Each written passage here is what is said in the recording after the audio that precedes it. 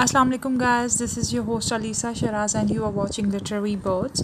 So guys, as you know that in previous video we discussed about Once Upon a Time by Nadine Gordimer. I think it was themes question, and today's video is regarding the same short story, but this question is really very crucial for exams. It is very important to know that how Nadine Gordimer's Once Upon a Time correlates with the elements of fairy tales. Okay, so आपको इस तरह भी question दिया जा सकता है कि discuss once upon a time as fairy tale, और आपको ये भी कहा जा सकता है कि एलिमेंट्स डिस्कस कीजिए जो कि एक फेरी टेल में होते हैं, कि कैसे नाडिन गॉर्डिमर की वंस अपॉन अ टाइम जो है अपने अंदर ये फेरी टेल के एलिमेंट्स यानी रखती है। और आप लोगों को यानी काफ़ी अगर सर्च आउट करोगे तो सिर्फ 2 से 3 पॉइंट्स मिलेंगे, लेकिन इस वीडियो में आपको अबंडेंट इसमें मिलेंगे, यानी तकरीबन कोशिश की है कि आपको सारे जो हैं पॉइंट्स दिए जा सकें। तो सबसे पहले देखें, आपको फेरी टेल के साथ उसको कंपेयर करने से पहले आपको ये पता होना चाहिए कि फेरी टेल होती क्या है, यानी उसके एलिमेंट्स क्या हैं। फिर आपको उसमें से वन बाय वन उसमें से पिक आउट करते जाना है नाडिन गॉर्डिमर्स की वंस अपॉन अ टाइम में से, फिर वो आपस में जब कोरिलेट करते जाएंगे तो आपको ज़्यादा अच्छे से समझ आएगी। बिस्मिल्लाहिर्रहमानिर्रहीम, let's start guys. Elements found in fairy tales. अच्छा, ये जो है मैंने खुद नोट इनके यानी पॉइंट्स बनाए हैं, तो आप फ़िक्र नहीं करो। मेरा एक फेसबुक पेज भी है लिटरेरी बर्ड्स के नाम से, सेम, ठीक है। मैं उसके ऊपर ये एज इट इज़ शेयर कर दूँगी, और अगर स्क्रीनशॉट में आपको इजीली ये यानी पता लग जाता है, कोई डिस्टर्बेंस नहीं होती तो ठीक है, वेल एंड गुड। और अगर नहीं होता तो आप वहाँ से जाके कलेक्ट कर सकते हो ये स्क्रीनशॉट, ठीक है। तो स्टार्ट करते हैं। अ fairy tail is a fictional story that may features folkloric characters such as fairies, goblins, elves, trolls, witches, giants, and talking animals, and enchantment, often involving a far-fetched sequence of events. अब fairy tales क्या होती हैं? Fairy tales में particular कुछ ऐसी चीज़ें होती हैं कि आपको सुपर नेचुरल एलिमेंट उसमें देखने को मिलेंगे। आपको कुछ इस तरह के यानी टॉकिंग एनिमल्स होंगे जो यानी एक हकीकत की दुनिया से थोड़ा सा दूर, थोड़ा सा यानी डिफरेंट आपको उसमें पोर्ट्रे किया जाएगा।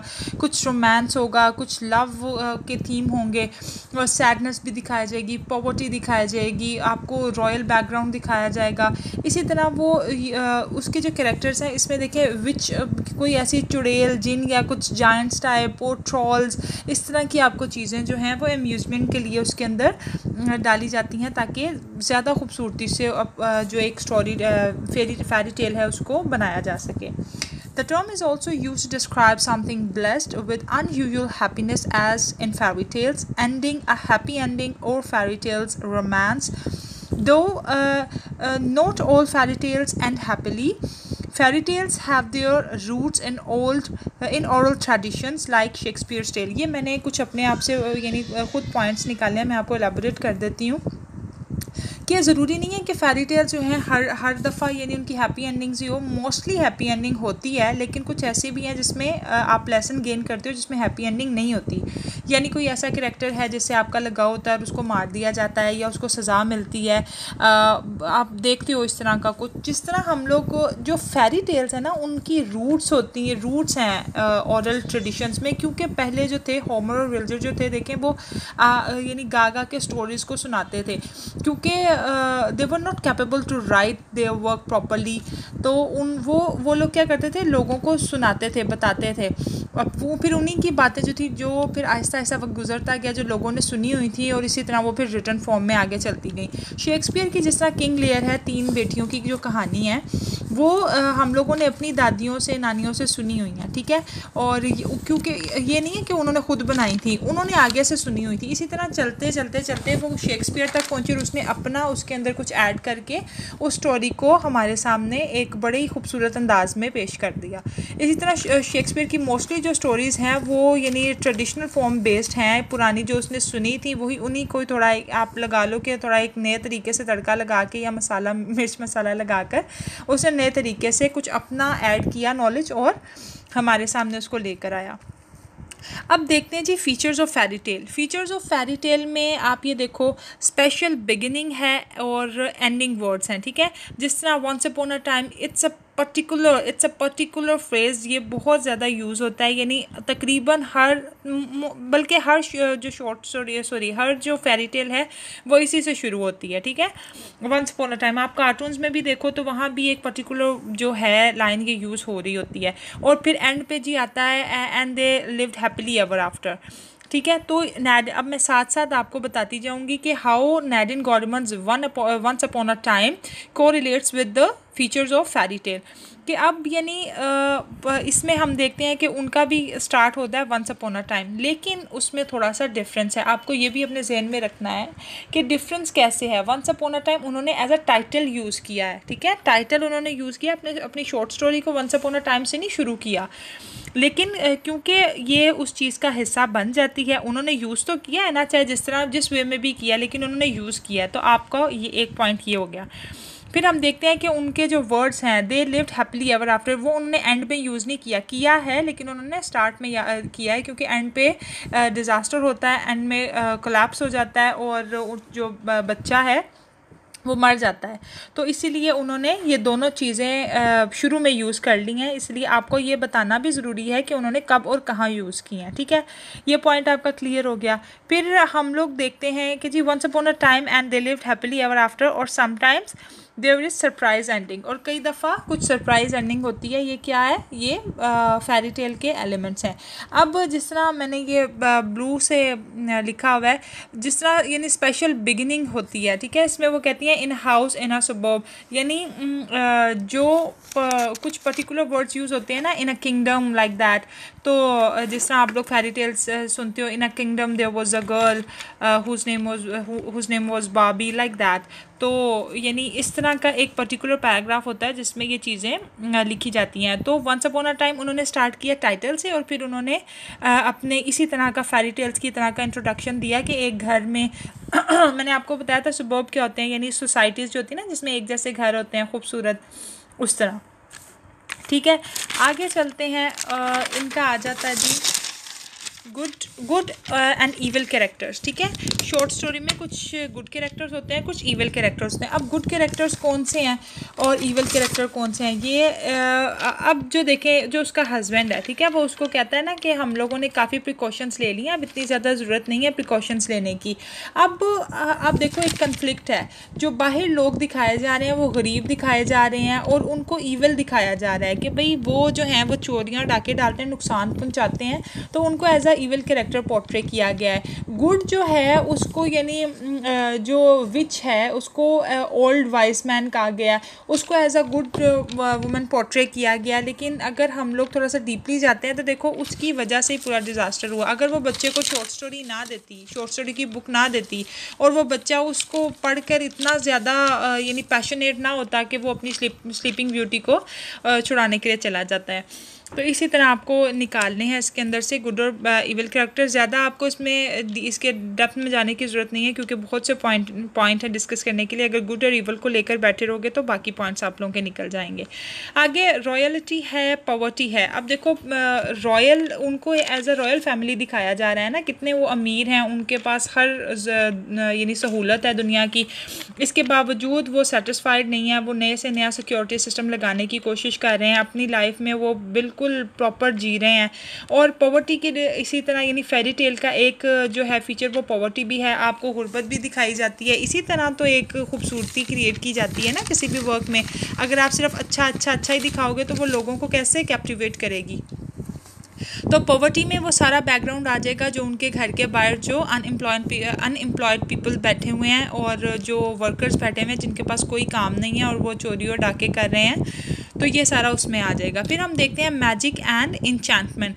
अब देखो इसमें कोई मैजिकल उसने नहीं ऐसा सच एज कोई ऐसा पर्टिकुलर कोई सीन हो जिसमें हमें कोई मैजिक दिखाया गया हो, तो ये इस चीज़ को यानी पूरा नहीं करता। फिर क्यूरियोसिटी यानी इसमें इस तरह डेवलप की गई है, क्यूरियोसिटी इस तरह डेवलप की गई है कि हम लोगों को एक यानी वो ही रहता है कि अब क्या होगा यानी सिक्योरिटी सिस्टम लगवा दिया है। और जब वो बच्चा यानी जाता है अपनी स्लीपिंग प्रिंसेस को उठाने के लिए, तो हम लोगों को एक हो रही होती है ना, एक क्यूरियोसिटी डेवलप हो रही होती है कि अब ये क्या करेगा, इसको कुछ होना जाए, जैसे हम लोग कोई चीज़ विजुअलाइज करते हैं।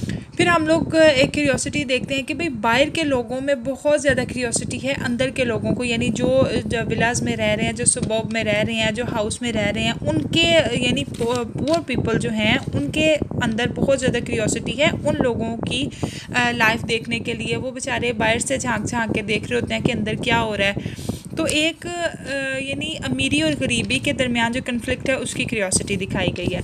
अब है ग्लुटनी यानी स्टार्वेशन वगैरह, इस तरह की जो टेंशन क्रिएट होती है, ये तो आपको साफ नज़र आ रही है कि जो बाहर जो बेचारे लोग हैं, जिसकी जो वो बीवी जो है यानी उसकी हाउसवाइफ जो है वो कुछ ना कुछ उनको खाने के लिए भिजवाती है।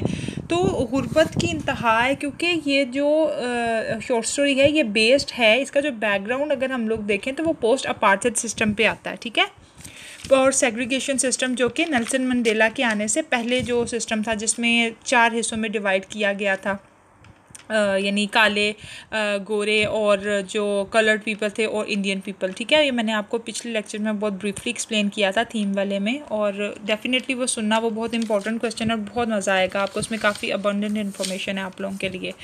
तो ज़्यादा डिटेल में नहीं जाऊँगी, नेक्स्ट देखते हैं।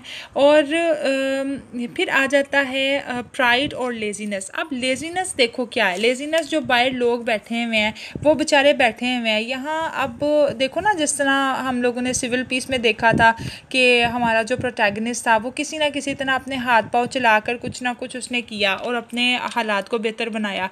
तो इसी तरह लेजीनेस दिखा रहे हैं बाहर के लोगों में। वो बेचारे गरीब तो हैं लेकिन उन्हें कुछ ना कुछ तो करना पड़ेगा ना। वो बेचारे हाथ पे आधे हुए बैठे हुए हैं और वो चोरियाँ वगैरह कर रहे हैं, वो कोई काम धंधा ढूंढे, कुछ करने की कोशिश करें। फिर हम प्राइड दिखाते हैं। प्राइड किस में देखते हैं हम? प्राइड हम देखते हैं उन सब लोगों में जो सोसाइटी से रिलेट करते हैं और यानी जो किसी बड़े ओहदों पे फाइज थे लेकिन उन्होंने अपने ही प्राइड में वो रहे, उन्होंने ज़रा कोशिश नहीं की गरीबों की मदद करने की या उनके प्रॉब्लम्स को सॉर्ट आउट करने की। फिर हम देखते हैं कि जी पर्टिकुलर मैजिकल वर्ड्स होते हैं, कुछ फ्रेजेस होते हैं जो बहुत ज़्यादा यूज़ किए जाते हैं, बार बार रेपिटेशन होती है उनकी। जैसे एब्राकडाब्रा हम लोग देखते हैं कि मुख्तलिफ यानी शॉर्ट स्टोरी वो फेरी टेल्स में इस तरह के वर्ड्स यूज़ किए जाते हैं। तो एक यानी इस शॉर्ट स्टोरी में पर्टिकुलर वर्ड क्या यूज़ हुए हैं, इसमें एक फ्रेज़ यूज़ हुआ है, यू हैव बीन वॉर्न्ड, ठीक है। ये 2 से 3 बार या मे बी इससे थोड़ा ज़्यादा यूज़ हुआ हो। तो ये जो फ्रेज़ है ये बार बार यूज़ हुआ है क्योंकि उनको वॉर्न किया गया। अब ऐसा नहीं है कि वंस अपॉन अ टाइम जो है वो एक यानी बच्चों वाली स्टोरी है या क्या, वो उसके अंदर एक डीप मैसेज है। एक जब बड़ा राइटर जब भी कोई लिखता है ना तो उसको आप दो पहलुओं से देख सकते हो, एक बचकाना और एक थोड़ा सा आपको मैच्योर लगता है। जैसा विलियम ब्लेक की जो पोइट्री है वो आपको बच्चों वाली लगेगी जब आप उसको पढ़ोगे, ऐसे यानी जैसे लैम्ब उनकी है पोइम, तो लेकिन उसके अंदर हिडन मीनिंग्स हैं। जब वही इंसान कोई मैच्योर इंसान पढ़ेगा तो फिर उसको पता लगेगा कि ये तो क्रिटिसाइज़ किया गया है, ये यानी हमें बताया गया है कि किस तरह जो है मासूमियत होती है, किस तरह हम लोग जब थोड़े मैच्योर हो जाते हैं तो किस तरह मासूमियत हम लोगों की खो जाती है और हम लोग शार्प हो जाते हैं और इसी तरह की हम लोग चीज़ें जो हैं हमारे आइडियाज़ हमारे जहन में आते हैं, ठीक है। तो ये आपका पॉइंट यहाँ क्लियर हो गया। फैंटेसी वर्ल्ड और स्पेशली सेट इन पास्ट, जो कि पास्ट में किया गया। फैंटेसी वर्ल्ड अब क्या है, जिस पूरे ये सारा उनका फैंटेसी वर्ल्ड ही तो है जिसमें वो फैमिली, पर्टिकुलर फैमिली रह रही है जिसकी ये शॉर्ट स्टोरी है, नादिन गॉर्डिमर जिनके बारे में बता रही हैं, क्योंकि उनके वो अपनी ही एक फैंटेसी में है कि भाई हम लोगों को प्रोटेक्शन लेनी है, हमें ऐसा करना है, हमें इस तरह परफेक्ट रहना है, उनके हर काम ठीक हैं। वो अपने ही एक फैंटेसी वर्ल्ड क्रिएट किए हुए हैं, उनको बाहर की दुनिया से कोई लेना देना ही नहीं है। यानी वो अपने वो यानी उसमें कहती है ना, they lived happily ever after, दे यानी वो बिल्कुल खुश हैं, अपनी लाइफ में मस्त हैं और उनका बाहर से कोई लेना देना नहीं है। बस उनको अपनी ही पड़ी हुई है कि हम लोग अपनी यानी परफेक्शन कर लें और अपने आप को सिक्योर कर लें और बस अपनी ही मगन में, अपनी ही दुनिया में मगन हैं। फिर gluttony, starvation, there is a fine line between eating or survival and succumbing to temptation। अब यानी इसका मतलब होता है कि हार मान लेना, किसी को झांसा देना, इश्ताल दिलाना।